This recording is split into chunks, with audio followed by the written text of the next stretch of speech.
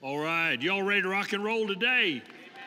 I know you are. Good deal. All right, we're beginning a new series today, and you can tell with the big sign behind me that we are calling Catalyst, right? What it is a detailed, in-depth study on the ministry and the desire and how the Holy Spirit works in your life. It's vital, critical that we know how he works and what he wants to do and what he was sent to do so that we can cooperate with him. How many of you agree with that, right? Instead of being cross-grained, be in harmony with him. Now, I picked the word catalyst because a catalyst sets in motion a chain of events, a reaction. And the dictionary calls that, defines it as the causing or accelerating of a chemical change by the addition of a substance that is not permanently affected by the reaction. So I want to focus on the word change. We've been studying, we just finished last week talking about growing. And by no means are we forgetting that. We believe it is God's desire for each of us to grow up into him in all things. And we spent a lot of time talking about growing and what it is and how it accomplishes. And this goes right along with it because the truth is when the Holy Spirit, as you will see, comes into our lives, he comes to accelerate change in our lives, to get things moving in our lives, to affect us. And he's able to do it even though he's among us and we are far from holy or far from perfect, far from pure, it doesn't affect him. A catalyst has that ability to come into a mix of persons or powers, the dictionary says, and affect a change without being affected by the other things around it. So the Holy Spirit is in us to affect us and to change us. All right, now if you have your Bible, open it with me to the book of Genesis, the first chapter. That's pretty simple, huh? Say, where is that, Pastor? First book in the Bible. All right, first book in the Bible. I remember the first time I went to a church where they asked us to open our Bibles, and they asked us to open it, and I went to the table of contents. I didn't know the difference between an epistle and an apostle, all right? But I learned, amen. I figured it out, and if I figured it out, you can figure it out, all right? Genesis chapter 1. Right, now we're going to read chapter 1, verse 1, 2, and 3. So look at it here, okay? In the beginning, God created the heaven and the earth. And the earth was without form and void, and darkness was upon the face of the deep. And the Spirit of God moved upon the face of the waters, and God said, "Let there be light," and there was light. Jump with me over to verse 26, all right? And God said, "Let us make man in our image after our likeness." Now, I wanted you to read those verses because in the Old Testament, as well as the New Testament, there are different names for God. Now, the Bible will translate them in English basically as God or Lord or Savior or Redeemer. But in the Bible, there's different words. And in studying those words, you learn the different characteristics of God. Okay? Here, the word God is not Jehovah or Yahweh, which would be Old Testament names, but it's the Hebrew name Elohim, E-L-O-H-I-M. Elohim is a word that was used in context to describe what we would call the plurality of God, or what we would say in our world, the Trinity. Now you see it in verse 26, where he said, and God said, "Let us." And God said, "Let us." So there was a plurality there. We know them as God the Father, God the Son, and God the Holy Spirit. How many of you are with me so far, right? Probably not teaching anything you don't already know. But let us be clear. Let us be clear, all right? That it is one God. The Bible said that for the God we serve is one God. All right? Is one God manifested three ways. He manifests as the Father, he manifests as the Son, he manifests as the Spirit, but it's all one God. Now, above that, it kind of leaves my pay scale, okay? But the best illustration I can give you to help you understand how that can be, because I have people say to me, how can it be? Well, just like you be, right? You are a three-part being. You are a spirit. You have a soul, which is your mind, your emotions, and your will, and you, along with your soul, live in your body. While I talk to you, or if I saw you somewhere, I may, in the course of 15 seconds, touch all three parts of you, but I'm not talking to three different people. I'm talking to one person.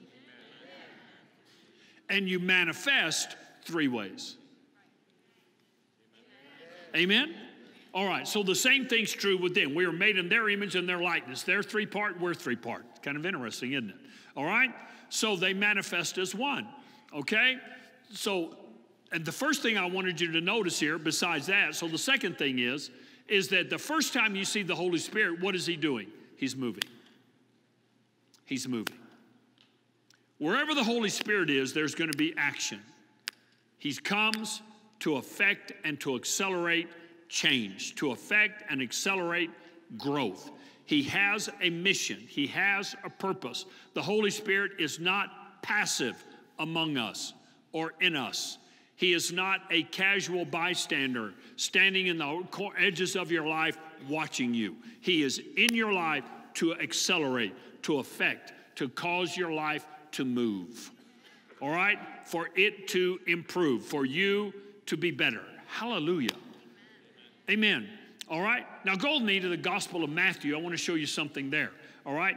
Matthew chapter 3, first book of the New Testament. Matthew chapter 3.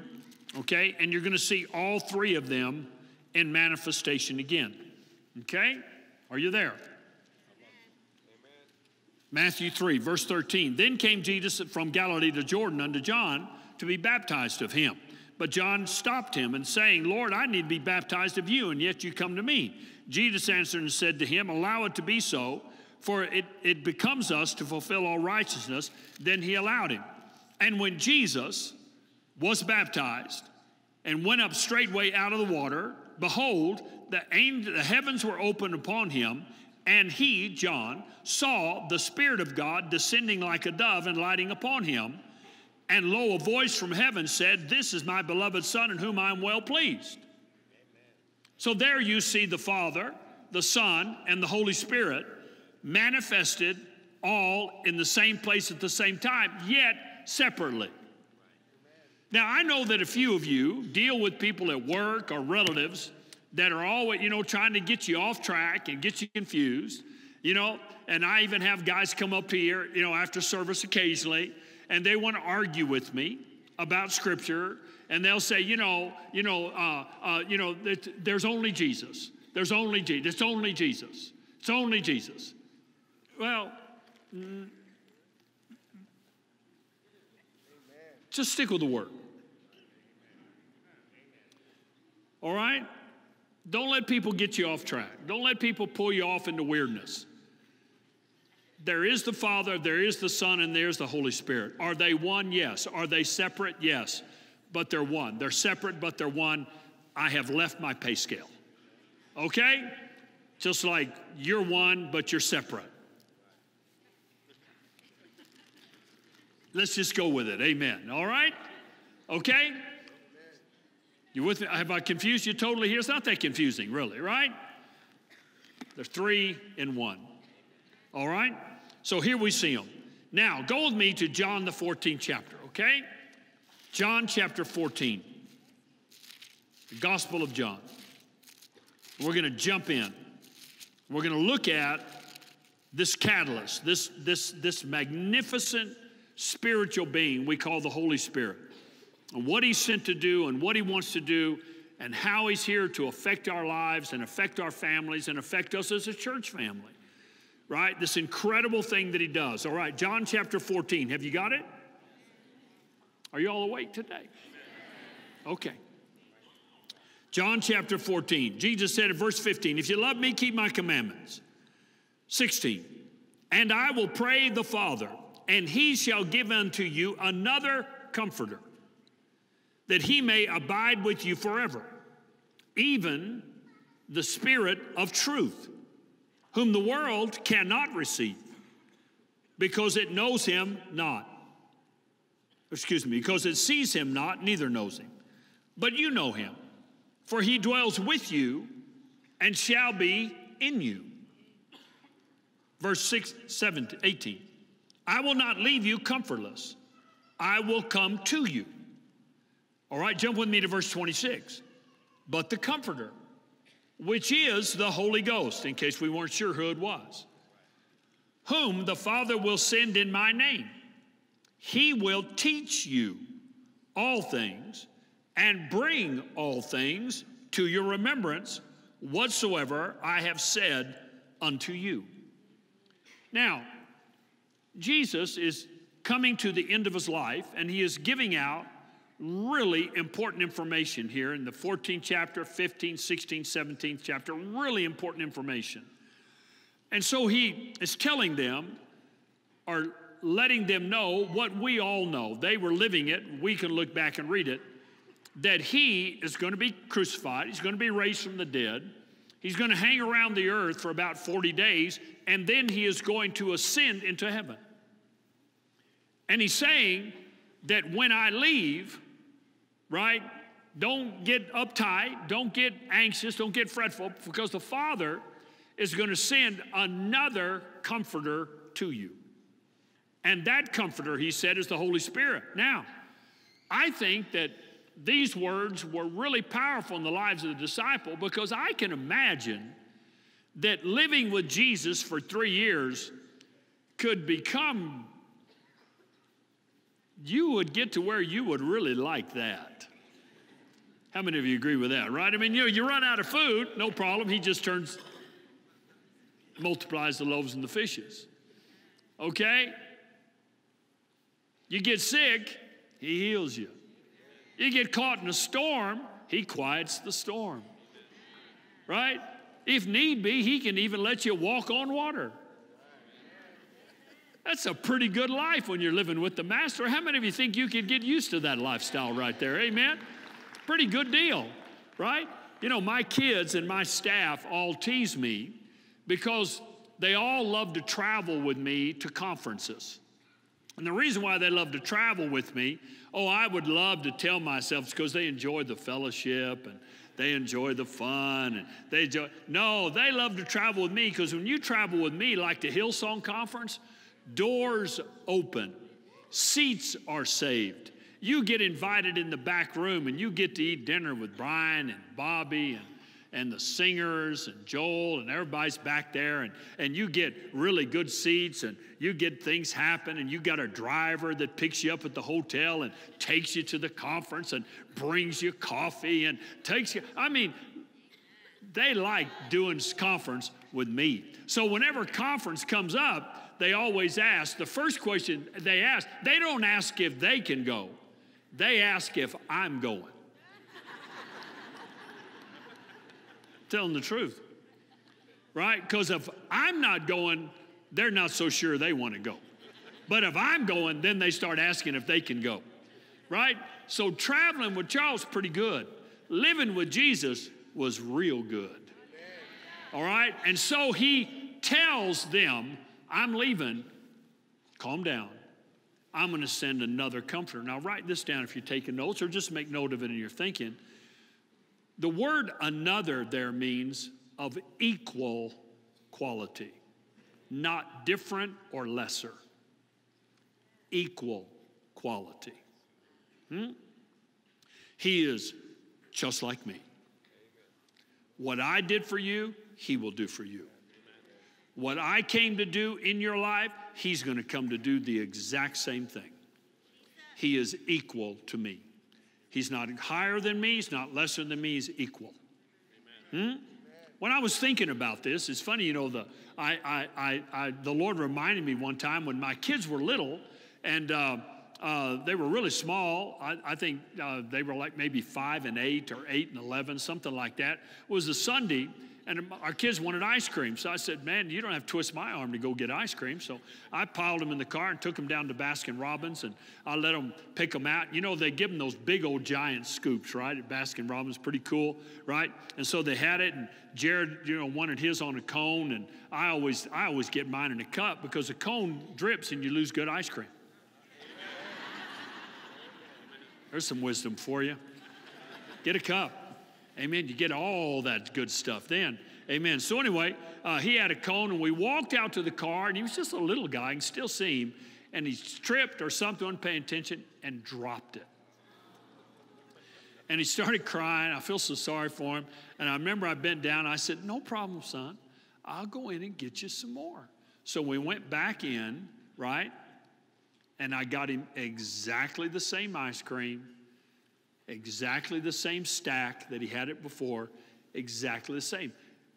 Just because he'd ordered pralines and cream and cookies and cream and dropped it, I then didn't say, well, no, now you just got to get vanilla and chocolate.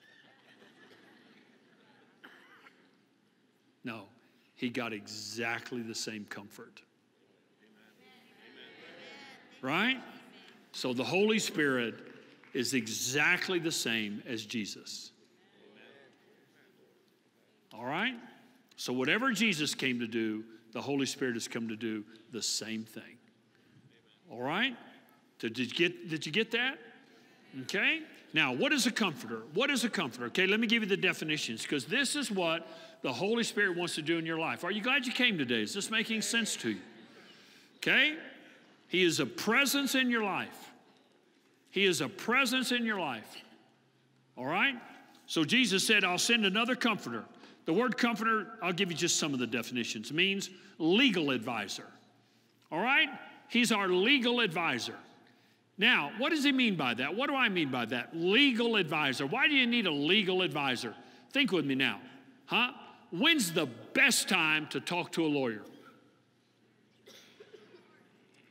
Before you need one. Ooh, I'm just giving out wisdom today. When you get ice cream, get a cup. And second, talk to a lawyer before you need the lawyer. Right? The best time to get advice from an attorney is before you need an attorney. That's the best time. All right? It's amazing to me how many times I've talked to people and have looked at them and they have situations in their life, and I say to them, did you talk to an attorney before you signed this contract? No. Well, you're going to talk to one now. And if you'd have talked to one before, you'd have paid 1 hour because the attorney would have told you not to sign it. The Holy Spirit comes to keep us on the right side of the ledger, to give us good legal advice to where you don't mess up your life. Could I get a good amen today, right? He is our legal advisor. He is our legal advisor. And isn't that what Jesus did in the Gospels? As you read the Gospels, wasn't he constantly teaching, live this way, don't live that way, live this way, don't live that way? What was he doing? He was being your legal advisor. And that's what the Holy Spirit comes to do in your life. I'm going to show you how he does it and as we go through the study over the next few weeks, okay? So he comes as our legal advisor. Number two, right? The comforter is one who comes forward in behalf of or as the representative of another. So the Holy Spirit comes forward, listen to it, on behalf of and the representative of another. On whose behalf does he come forward in my life and in your life? On whose behalf? Well, honestly, my brothers and sisters, he comes forward in your life and in my life on behalf of the Godhead, on behalf of the Father, on behalf of the Son, on behalf of himself. He comes forward into our lives. He steps boldly into my life, boldly into my family, your family, into our church family, on behalf of the will of the Father, on behalf of the desire of God for your life. He pleads that case. The literal definition of the comforter means he who pleads God's cause with us. He pleads God's cause with us. He represents the Father in our lives. He pleads God's cause with us. You know, when I wrote that down, I put here in my notes, I know you can't see it. I put, wow, don't we need this? Don't we need this in our lives? I do. Because you know why I believe I need that? Because I hear so many other voices. I hear so many other opinions. I have so much other stuff coming into my mind and into my heart. I hear so much other stuff, right? So many other things, opinions from family, friends, media, television, movies, printed material. People I don't even want to tell me, give me their opinion about how they think I ought to live. I have all kinds of things trying to move my heart to be a part of this and a part of that. And the Holy Spirit has come to plead God's cause with us. Remember, Jesus said in John, for this cause I was born. A cause. God has a cause in the earth. And I'm convinced a lot of people live really shallow, unexciting lives because they're not connected to a cause. You don't have a cause. You basically live for thank God it's Friday.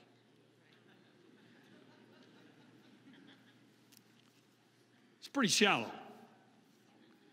If that's the highlight of your life, Friday, you need to get connected to a cause. Amen. All right? So he comes to plead God's cause with us. This is a part of the work of the Holy Spirit in your life, to plead God's cause. And what is God's cause? Isn't that what Jesus did?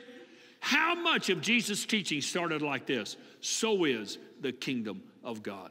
So is the kingdom of God. So is the kingdom of God. So is the kingdom of God. So is the kingdom of God. What was he doing? He was pleading with you to live according to the principles of God's kingdom, to connect yourself to God's kingdom, to plead. And the Holy Spirit comes to do the same thing.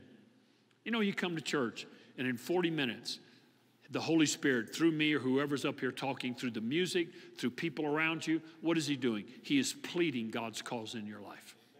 He's trying to move you from here to here, or to keep you where he moved you last week from there to here. He's trying to keep you there because he's wanting to take you to where God wants you to be. And he knows that you're being buffeted by all kinds of opinions, all kinds of doubt, all kinds of unbelief, all kinds of doctrines, and he will plead God's cause with you. Stay the course. Stay on track. Don't get moved. Don't get distracted. Keep going forward. Don't look back. Believe this. Don't believe that. Live this way. Act that way. Feel this. Don't feel that. Don't let those words come out of your mouth. Right? Right? Amen? Amen. Do you know how many times I've had in counseling sessions, I began to talk to people, and they'll sit there and they'll start shaking their heads, and I'll say to them, you already knew that before I said it, didn't you? Yeah. You already knew that. You knew that before you came in here, huh? Yeah. Well, how did you know that? It's the Holy Spirit pleading God's cause in your life. It's pleading God's cause in your life. Pleading. You know, Pastor, I just knew in my heart I shouldn't go over there. Then why'd you go? Well, something told me. No, not something. Someone. His name is H. Spirit. And he's come to plead God's cause in your life. Isn't that good? All right, can we go a little further? Let's go a little further, huh? Amen. It also means, the word comforter also means to comfort, to encourage, to exhort. To comfort, to encourage, to exhort. Man, I can't tell you how many times in my life I've come home and just be like, really? Any of you ever had a day like that? Where you just come home and you walk in, you just sit down in a chair and you're just like, really? Seriously? Really?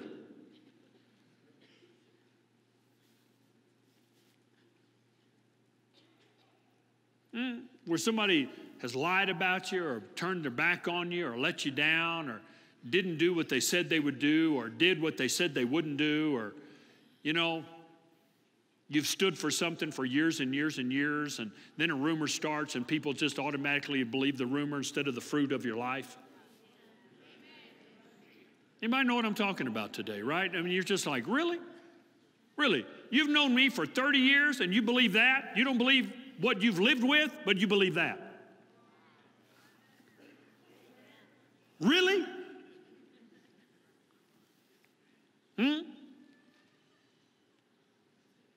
And you'll be sitting there, right? And that's when the Holy Spirit, if you'll listen, if you'll turn your ears inward, you'll hear encouraging words. You'll hear him say, don't worry about that.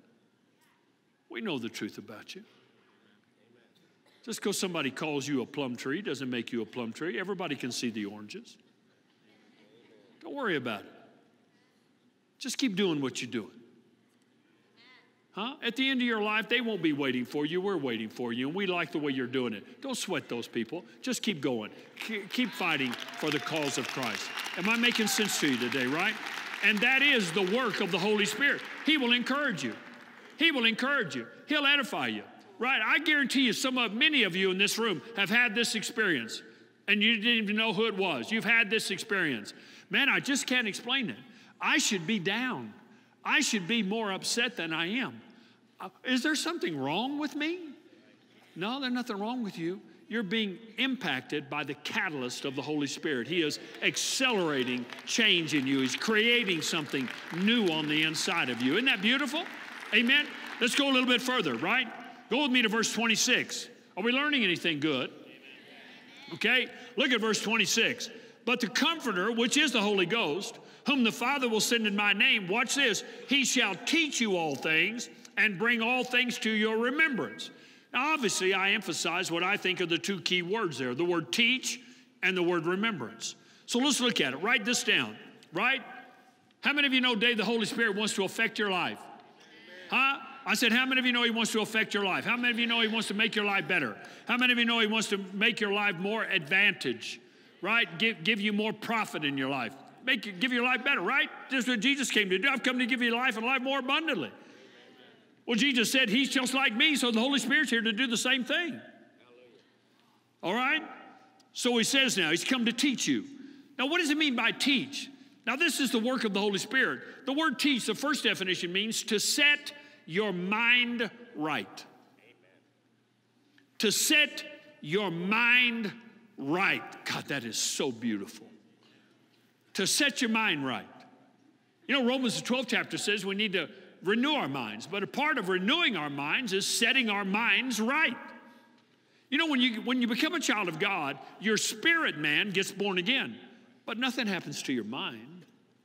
You know, your mind can still be full of all kinds of bad thinking, bad doctrine, bad believing, bad images, bad emotions. Come on. And man, we need to get our mind centered up. We need to get our mind right. Why? Because as a man thinketh, so is he. All right, so the Holy Spirit has come to help you to get your mind right. To get your mind right. Now, he affects your mind through his word, through his presence, through his power, through his influence. He affects your mind, right? Things that you never questioned, once the Holy Spirit is in your life, you'll find yourself going, why am I thinking like that? Does anybody know what I'm talking about, right? Why? Right? I remember when it began to happen to me, right? And I was hanging around with some guys, and, you know, we were just guys, and we were products of our environment. And we had some, what we thought were pretty, you know, hip, cool things to think. And I remember one day we were standing there and guys were talking like we always talked. I always used to agree with them. And then this day I was like,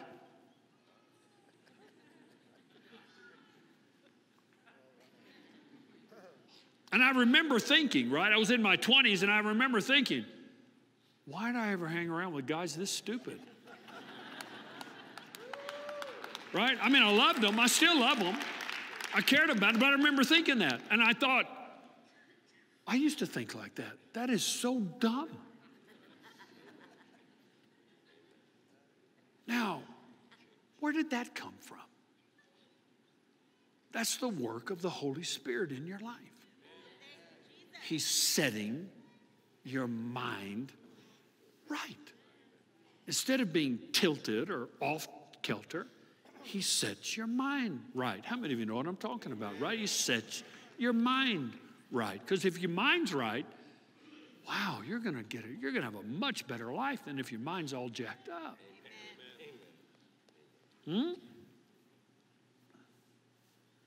I was watching a TV show the other night, and a guy was on the show talking about that he can't sleep at night.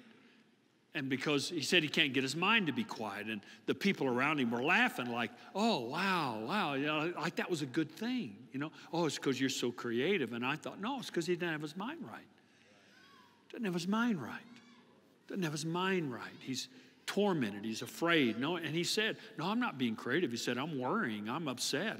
I'm angry. And I thought, you know, see, he needs his mind right. But to get your mind right, you need to invite the Holy Spirit into your life.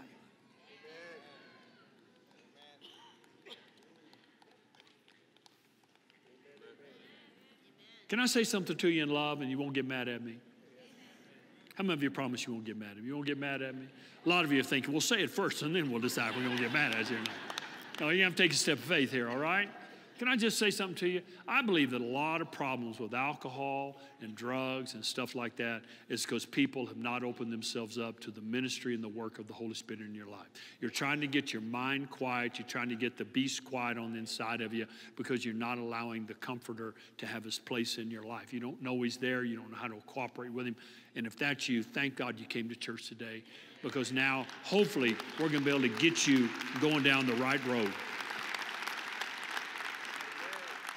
All right. So, say to set the mind right. It also means to influence the understanding of the person being taught. So the Holy Spirit wants to influence what I understand by what I'm being taught. Listen to this. Listen to this. The word teach means the shaping of the will. So he wants to shape our wills. Well, this is so critical. So critical. Because all of us know that what you will to do is what you're going to do, whether anybody likes it or not. You are in control of your will. And my will, when I became a child of God, my will needed to be shaped. It needed to be shaped so I could have the abundant life that Jesus wants me to have, so I could live in the kingdom of God. Okay? The shaping of your will. I'm going to teach you how he does that, all right? Can't get to it today, but I'm just laying it out to you today so you become aware of it and you know it. Now, why is this important, right? Why is this important that the Holy Spirit shapes your will, right? Because, you know, it doesn't matter, you know this, but let me remind you, it doesn't matter what other people want for you. Amen. What matters is what you want for you.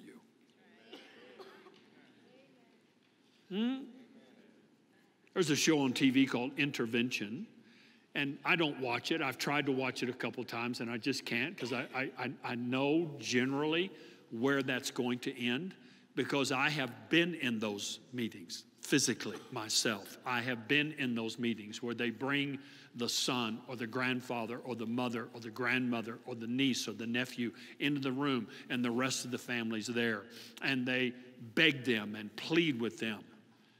And generally, they just get up and walk out. Why? Because it doesn't matter what the grandkids want. Doesn't matter what their will is. What matters is what granddaddy's will is. And as long as granddaddy's will is to get drunk, then that's what's going to keep happening. And I don't mean that judgmentally. I'm just telling you, it's not what someone wills for you, it's what you will for you. Now, if you're going to grow and you're going to become the man or the woman that God wants you to be, you need to face that. Because you hear a lot of praying in Christianity. God, make me change. God's not going to make you change. God's going to help you change. The Holy Spirit is here to shape your will if you're willing to give your will to him to shape. Because you admit that you need it to be shaped. Does that make sense? All right, let's continue on. We're almost done. You hanging with me? All right, the game doesn't start for 4.5 hours. You're good.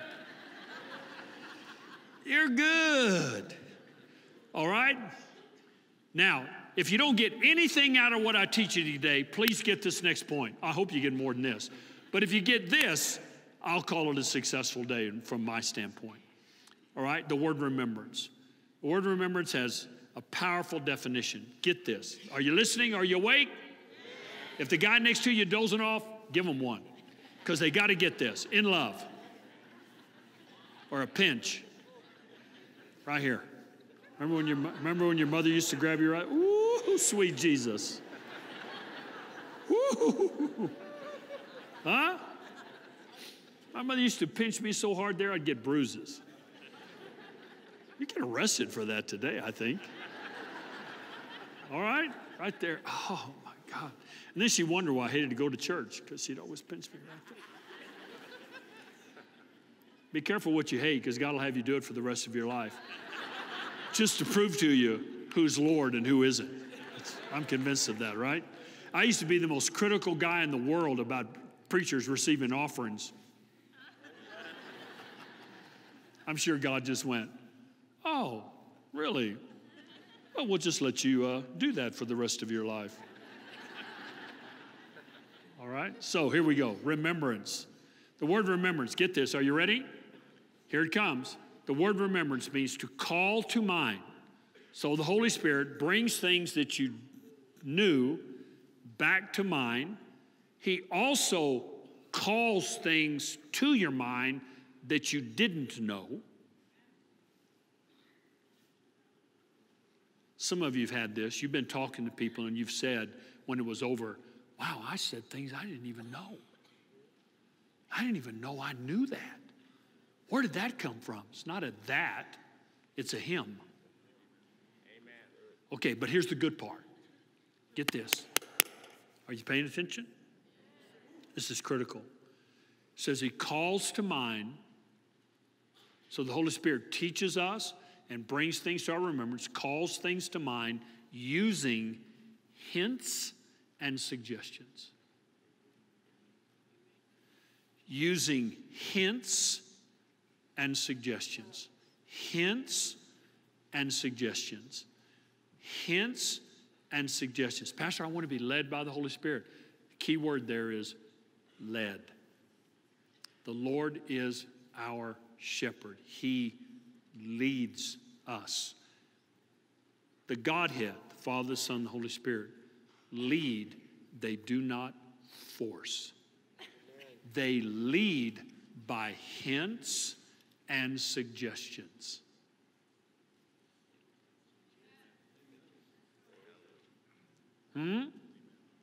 Hey, hint, hint, hint. That didn't work for David. It's not going to work for you.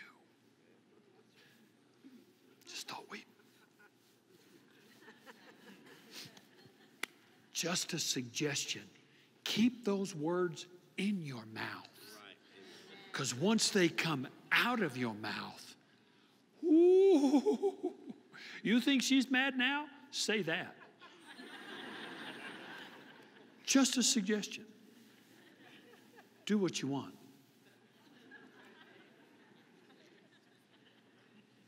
Now we're laughing, but are you getting it? Are you getting how they operate? Are you getting how they are? Now personally, I wish they were more forceful than that. Personally, I wish there were times when they had come into my life and grabbed me and said, you stupid, stupid boy.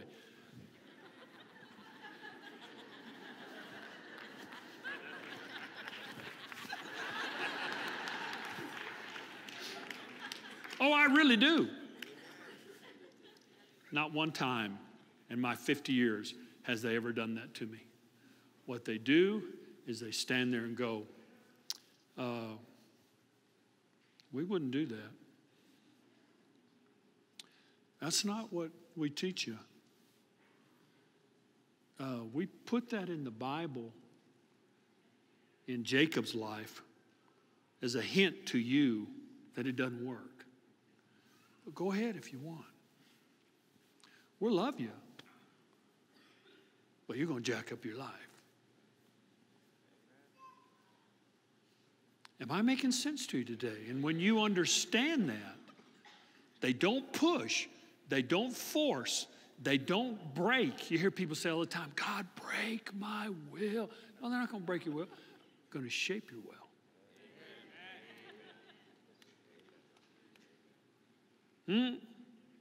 I have people ask me all the time, God, Charles, pray with me that God make me. God's not going to make you. The fact that you want him to make you already proves that he has suggested to you. Now, if you will give them your will, they will strengthen you to do it. I have to stop. Did you learn some good things today? Amen. Give the Lord a good hand clap. Stand to your feet with me, please. We're off to a great start, huh? Okay, it's 11:56. Church is not over till 12. If you leave now, may the fleas of 1,000 camels be in your bed tonight. Tonight. I don't even know if camels have fleas, but Tommy Barnett used that one. It sounded good. Amen.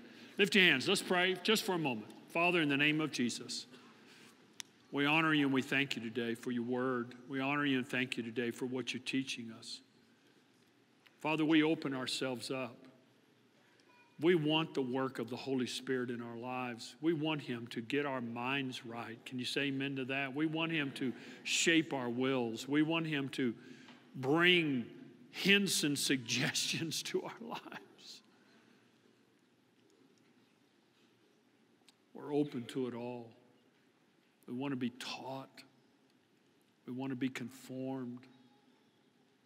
We want to be the men and the women and have the families that you want us to have. Have the church you want us to have, to be to your glory, all of it to your glory. In Jesus' name. Could have every head bowed and every eye closed. Maybe you're here today and you have yet to accept Jesus as your Lord and your Savior. I've talked about the Holy Spirit, now I'm talking about the Son. The Son has come to be your Savior, your Redeemer, and your Deliverer.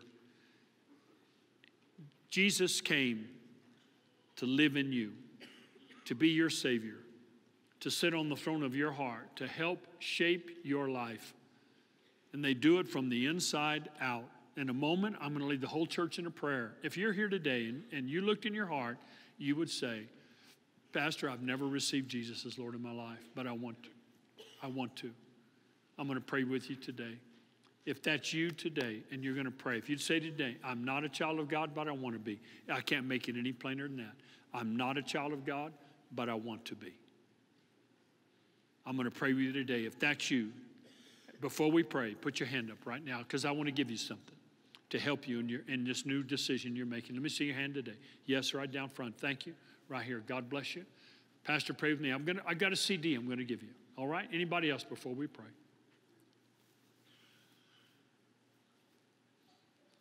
All right, I want all of you to raise your hands. Everybody else, say this with me. Lord Jesus, I believe in you. Come live in me. I receive you today as my Savior. I need you as my Savior. Come live in me. I put you on the throne of my heart. I confess you as my risen Lord. Live in me. Be Lord of my life. In Jesus' name, amen.